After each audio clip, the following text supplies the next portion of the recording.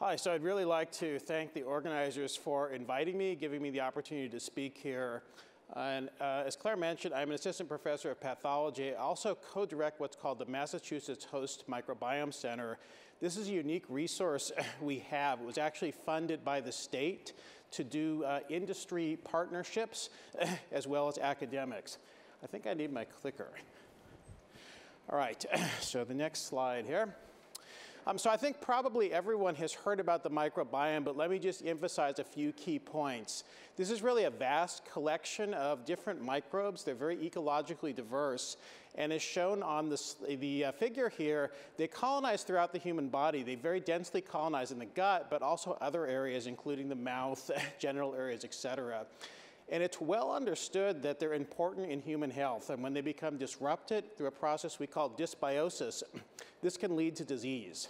We know a lot about this in the case of infections, but there's mounting evidence that the microbiome is important in protecting against a variety of other diseases. This includes autoimmune diseases, cancer, and even neurological diseases. So in the last 5 years or so, there's really been an explosive growth in research and development into clinical applications of microbiome. This includes what are called bacteriotherapies, sometimes called bugs as drugs. So these are living bacteria that are put into a patient to affect a therapeutic end.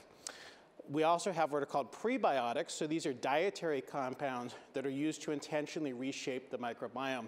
And then finally, increasing interest in diagnostics. So this would be looking at the state of the microbiome to make some prediction about what will happen to the patient or diagnose a disease. So I have some numbers up here about the market size. These are already quite outdated. This has been well north of $1 billion invested in startup companies, a lot of them actually in the Boston area. We have a really great hub here. And this is projected to grow very conservatively into the low billions, but a lot of people think this will be a much larger market. So there's really a need in this area for advanced computational tools.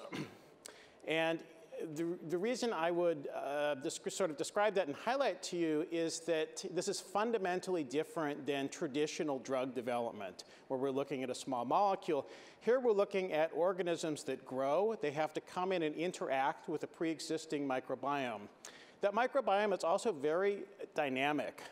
It changes throughout life, and also simple things such as day-to-day what you eat. The types of data we collect are also different than sort of standard clinical studies. Here we do a lot of next-generation sequencing, but this is much more complicated than looking at the human genome. This is so-called metagenomics, where we're looking at the gene content of all these microbes, and many of them, we don't even know what the genomes are.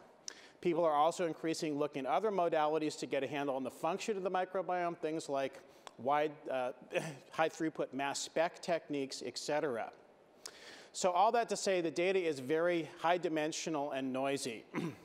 There's a lot of complex dependencies, too, things like the ecological relationships, evolutionary relationships among these microbes. So I often like to call this emerging field pharmacology meets ecology. And there's a real opportunity here to use advanced computational tools to rationally design these therapeutics and diagnostics and really predict what will happen when they go into a patient. So my lab focuses on developing novel computational techniques. I'm a pathologist, but also have a PhD in statistical machine learning from MIT. And so we really go after problems that are hard computation, where there's a need for these novel techniques. And the microbiome is certainly a great case for that. So I'm going to talk about one of the methods we've developed. This is something called the Microbial Dynamical Systems Inference Engine, which is a real mouthful, so we call it MDesign for short. And the term design in there is not accidental. We really view this as a first step towards rationally designing these therapeutics. So it's a Bayesian machine learning method. I'll talk a little bit about why that's practically important. But what it does, as you can see in the top panel, is it takes in data about the population changes of the microbiome over time, and also information about perturbations to the microbiome. It's not so helpful just to look at things in the static case, but we really need to perturb the system to understand what's going on. So that goes into the inference part, where we learn a mathematical model. And the important thing with this model is we can use it to make predictions. And I'll show on the next slide sort of practically how we can use that to design these therapeutics. So a little bit about the status of our technologies and what differentiates them. As I mentioned, we focus very much on the dynamics of the microbiome. This gives us a lot more information than static data. Here we know one thing precedes another, so we can start to get a handle on causality in the system. Also importantly, we can do this forecasting. So what's shown in this figure is using the method to basically construct a therapeutic for Clostridium difficile infection. So this is looking at taking all these possible combinations of organisms, predicting which will be stable when we put it into a patient and will be most efficacious in clearing the pathogen. Another differentiator that I mentioned is these are Bayesian methods. This has a real advantage of being able to predict uncertainty in our forecasts. And with this level of noise and other things in the data, can give us a much better handle on how much we believe these predictions. Also, we can incorporate biological knowledge that gives us a lot more power to make these discoveries. So it's a data-driven approach, but also augmented by biological knowledge. So as I mentioned, we've already leveraged these tools to develop IP, both therapeutics and diagnostics. We have a patent application for a food allergy treatment, and it formed a company that is working on licensing that. And then we also developed a C. difficile therapeutic as well as diagnostic and have a provisional patent for that. So as far as the progress and technology sort of milestones, the MDesign algorithm I showed you was published about 1.5 years ago, but we've been continuing to extend that. So we had a recent oral presentation at the NIPS, the Premier Machine Learning Conference, on methods to really scale this up to massive data sets. We also have a recent paper on something called MITRE, which is a very interesting method. I don't have much time to talk about it, but the idea in a nutshell is it takes time series information, so how the microbiome is changing over time, and predicts patient outcome with it.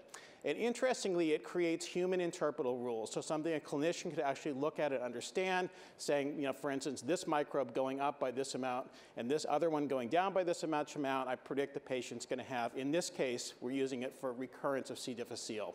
So that's what went into our C. diff patent. So I'll say a few things about next steps for commercialization. So as shown on my left, is what we're really already doing is using this internally to generate new IP. And the business model is to license this to companies, biotech or pharma. And just to talk a little bit about that process for generating new IP, so as I mentioned, I co-direct the Mass Host Microbiome Center. We have a lot of capacity to create microbiome-specific disease animal models. So we use that a lot in initially developing the candidates for these therapeutics. We also do leverage certainly human studies, collaborators both at the Brigham, Children's Hospital, et cetera, to come up with which microbes seem to be important in disease. So we have these candidates. We use the computational models to come up with what we think is the best target therapeutic. We then can go back into disease models for animals as well as in vitro models that are more mechanistic to optimize the therapeutic we've come up with.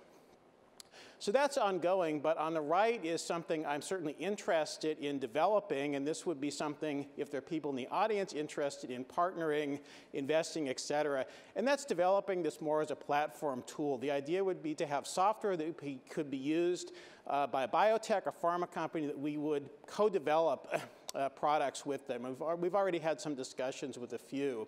Areas that need to be done there are continuing technology development. I've told you about some of the milestones we've already met, but there's certainly more to do, such as scaling the methods, incorporating new types of data, and then also a lot of software engineering. So to harden these tools, to make them more user-friendly, and to have them deployable on cloud and a variety of platforms. So thank you for your time. As mentioned, I will be out right outside the door, happy to talk to anyone who would be interested in learning about the technologies, partnering, et cetera.